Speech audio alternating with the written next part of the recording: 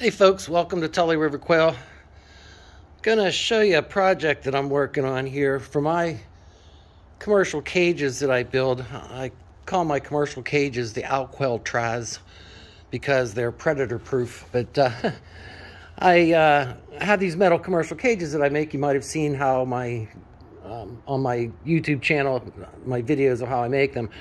But I wanted to add an extension, an extra space that I could use for the winter time, since the metal cages have not really that much protection except for the divider.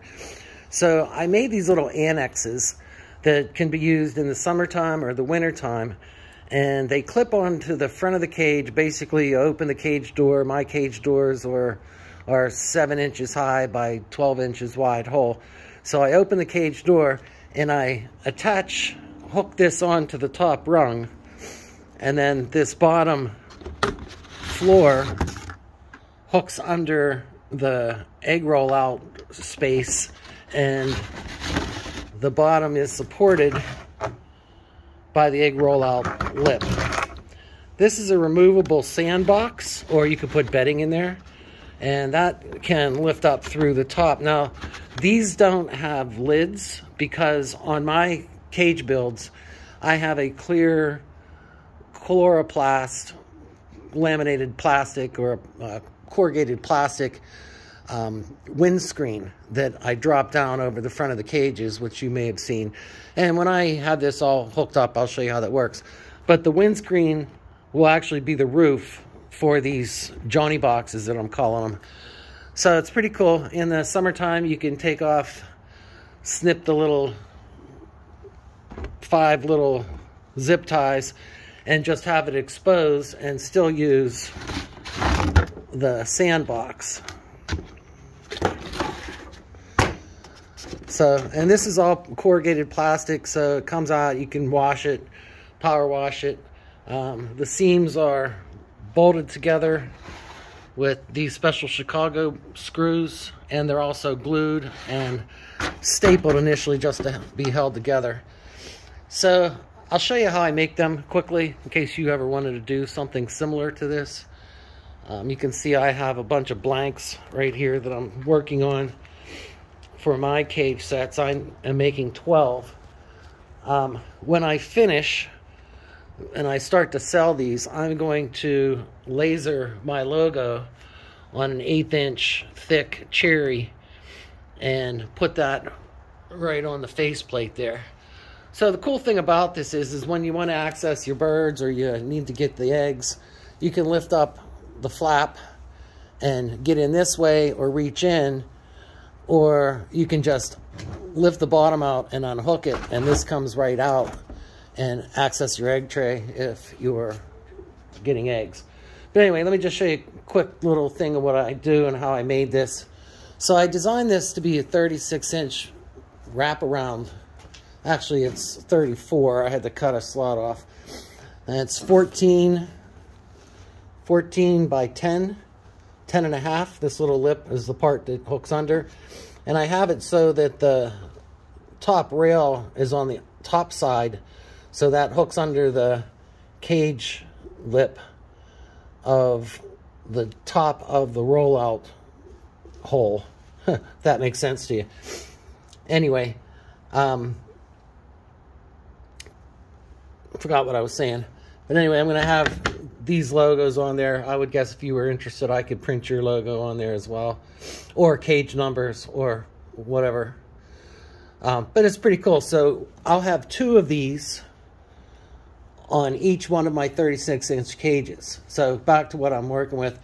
36-inch wide, 1 inch by 2 inch welded wire, and then 1 inch by 1/2 inch PVC coated flooring. You don't have to put the sandbox in there. You can put bedding in the sandbox. You can put sand in the sandbox. If you don't want to use a sandbox, you could use just a cereal box and cut a hole out of it. You can see that's what I've been doing. I have a few cereal boxes. I cut a little hole out of them, and I use that sometimes to put some bedding in there. And then I use this kind of tray for sand. But anyway, back to what I did. So this perimeter is 36.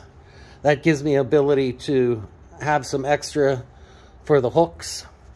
So cut that out. I got a 36 by 24 sheet of corrugated translucent plastic, corrugated plastic. It's called Coroplast. And that allows the light to come through, but diffuse light, so you still get the egg laying potential. And then I cut off 1.5 inches because the wrap takes a little bit of the space up. And I mark 10 inches from the sides. And I'll tell you, this right here, if you own a quail farm, you need to get you a 36-inch central machinery from Harbor Freight metal bender. I mean, it bends anything, but I use it to make good seams in this Coroplast, which I use a lot wherever I can because it's light, strong. They can't peck through it. But that machine, especially if you join the Harbor Freight Club, you can get that for under 300 bucks. I mean, that's incredible.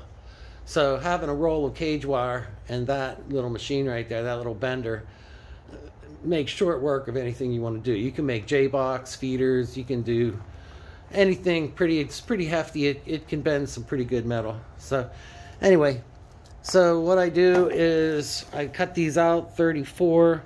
I cut the little lip out so it fits over top of the tray. I mark the edges where I want to make the bend, and then I just take it over there. And all I do, I don't have to use the bending brake, where the part that I lift up from the bottom after it's clamped down from the top. All I have to do is pull this little lever right here, and that locks it down and squishes the Coroplast enough just to be able to create a seam. I do the same thing with these floor boxes, and I created a form that fits inside here. Sorry for my poor editing. So that fits right inside there, and I use this as my form. I'll go over and I'll trace this equally spaced on my floor material, and then I'll just go ahead and bend it and then make a little slice so that I have tabs to fold it. I use these little male-female Chicago screws that are pretty cool. And this is a 1/2 inch or 1/4 inch. So I have 2 1/8 inch pieces. There's the female one.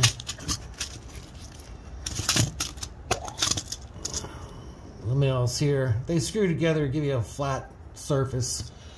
They look nice. So, alright, so anyway, I make the fins, make little slits, fold them. I hold them in place with these little clips. And then I use the hot glue gun to glue them together. I use a stapler to hold it together while it dries. And then I use this little hole punch. This is nice to have too. I got that on eBay or Amazon for 20 bucks something. And you know, you need to punch a lot of holes when you're making stuff.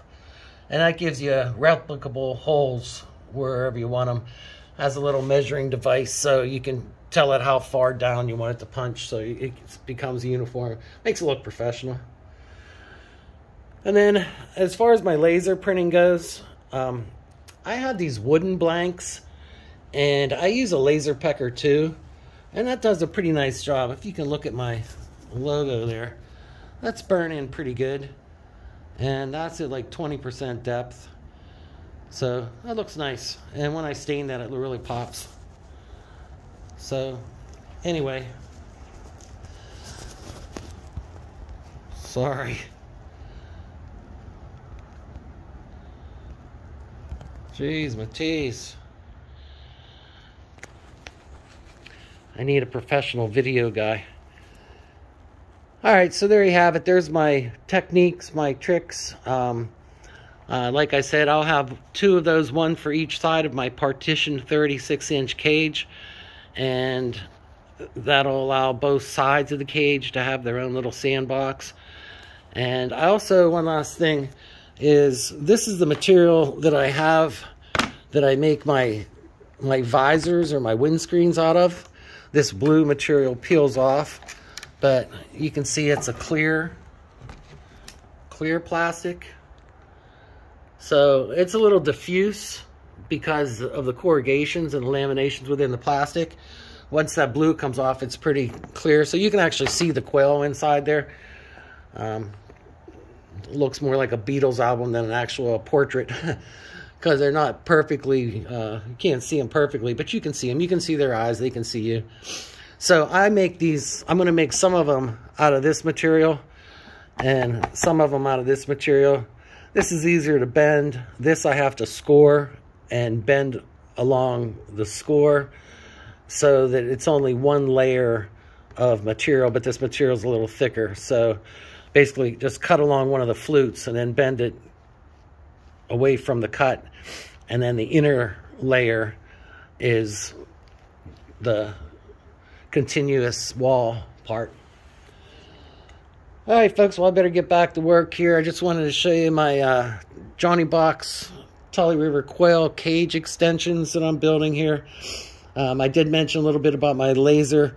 We're going to start offering wooden business cards that have NFC and also tap tags.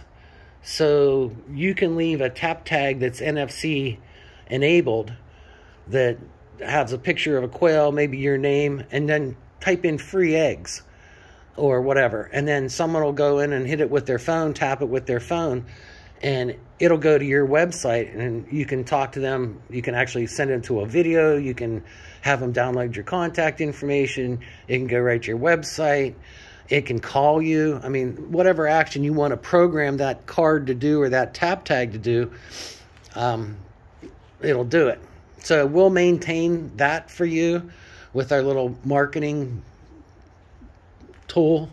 So if you buy one of these tap tags or one of your business cards, we'll help you maintain that, or at least teach you how to do it yourself in case you want to change it a lot. But it's a pretty cool little thing. That way, instead of having a bunch of business cards that you have to pass out, you can actually just hold this wooden card out and have somebody with an NFC, near field communications device, their cell phone basically, and it'll suck your information right from that, and you keep the card. And they basically just walk out with all your information or a video loading on their phone or whatever. So you can make a video that's an intro to your company and with all the links to your contacts and stuff. So that's one thing. If you're interested in having some wooden business cards, NFC cards, let me know. I'll do a video on them once I make a few and show you some examples. But one last thing, I've been working on this idea about a state, Pennsylvania state cooperative, Quail Cooperative. So let's say you have 50 eggs a day that you can sell, and you sell half of them, right? And you have 25. Well, let's say there's another guy that has 25 and another guy that has 25. And you learn that the local restaurant is interested in selling quail or having quail dinners. So if you went down there and said, well, look, I can give you 25 quail a week. Well, they're like, that's not enough, right? But if you had 2 or 3 other farmlets, other farmers, other homesteaders that would be able to help you source that, then you could bid on larger contracts and fulfill that with partners through this Pennsylvania State Quail Cooperative, or New Jersey State, or New York, or Texas, or wherever. So I'm trying to organize these cooperatives, this group buying subsidies or jobber sites. So if anyone has any ideas on how to make that work a little bit better, you can look at the Pennsylvania Quail Cooperative site that I have on Facebook. It's a Facebook group, and I'll be starting this for other states. But be nice to be able to pull something off like that to help people not only sell their surplus, make more sales, expand their business, but, you know, we need to all be friends as a community. You know, I'm a dentist, and it's funny, I was telling my wife the other day about how, you know, you'd go to a seminar in Phoenix and your practice is in Pittsburgh, and, you know, the dentists are covering up their answers like you're gonna steal their patients in Phoenix. So, you know, people are real crazy. That's not the attitude to have. The attitude to have is we love quail, and we want to be successful. We all want to be successful. We're not competitive. We're trying to get as many people out there growing their own protein, growing their own food as possible, because there's going to be a time here in the near future that you know, that's going to be very important, and it's probably sooner than you think. So anyway, just wanted to share that. If you have any ideas, email me at Tully River Quail. I just started a new website, tullyriverquail.com. My Gmail account is tullyriverquail@gmail.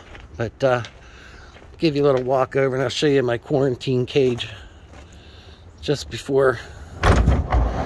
These guys are sleeping right now, but turn on the lights. I got a white wing in there, and I got a guy that never really developed. He's in the back. He's missing a couple toes on his legs, but I've kept him going. So anyway, stay free. Love to hear from you. Tully River Quail, over and out.